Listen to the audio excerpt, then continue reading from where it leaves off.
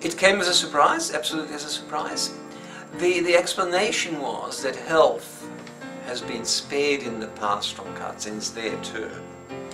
And that to me is an incredibly superficial explanation which doesn't really understand the fabric of what they're actually playing with, what they're actually sort of cutting.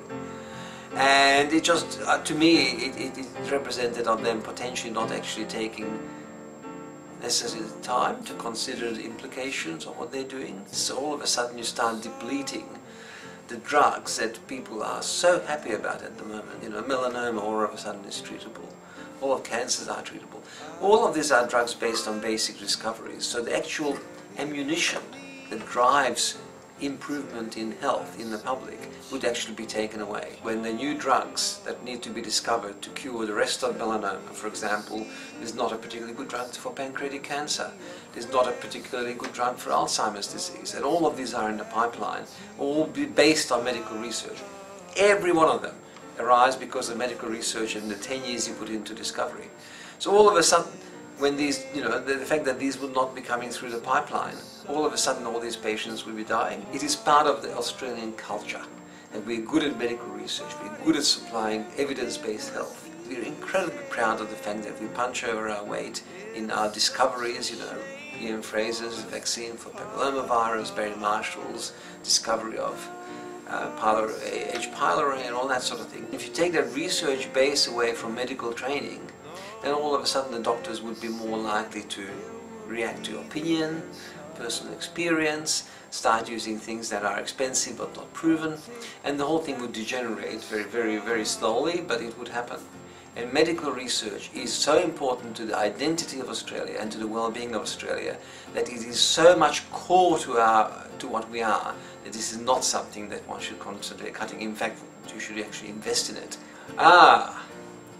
Well, I had offered to lie naked in front of the Premier's, Prime Minister's car to force it, but that was refused. That was for very good reasons. Yeah, our lab's very dependent on funding from the NH and MRC. A $400 million cut, I think that represents 20% over 4 years, and that means that there's going to be 20% less grants given out. If this institute got 20% less grants, it means that we would shrink. Lots of really important research would stop. It's not like we can just work more cheaply. It literally means that we'd have to let people go, and really important projects would actually just have to come to a halt. So for young scientists, it's even more crucial that science is well funded.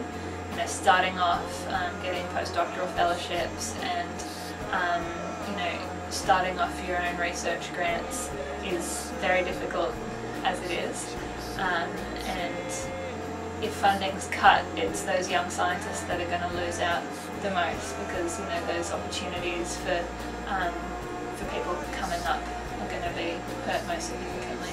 For me, you know, when the time comes to be looking for my own grants, it's really important that that money's there, otherwise, you know, my career might not happen. For me personally, I'm expecting my first child, and so everything that I'm doing, trying to learn about it, I always look to the medical research, what's been done, specifically what's been done in Australia. And every single thing I come up to, it's like, wow, we need more research in that, we need more research in that. And like for me, I'm like, we need more and more and more research. It's so important. The idea of it being cut is just a little bit scary. I actually believe that, you know, our responsibility as a nation is to prioritise anything that can alleviate suffering and alleviate sickness. And I really enjoy being able to be part of that in this country, and I think it's something that we do really well.